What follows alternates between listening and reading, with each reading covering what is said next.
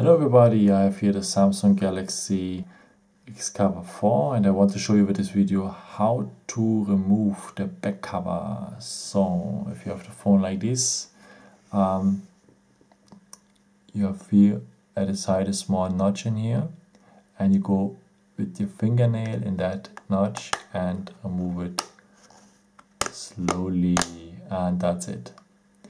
If you're ready, again, just put it again on it. Take care that it's completely closed because the phone is water resistant, as you know, and if it's open a bit it doesn't make sense anymore. So okay, that's it.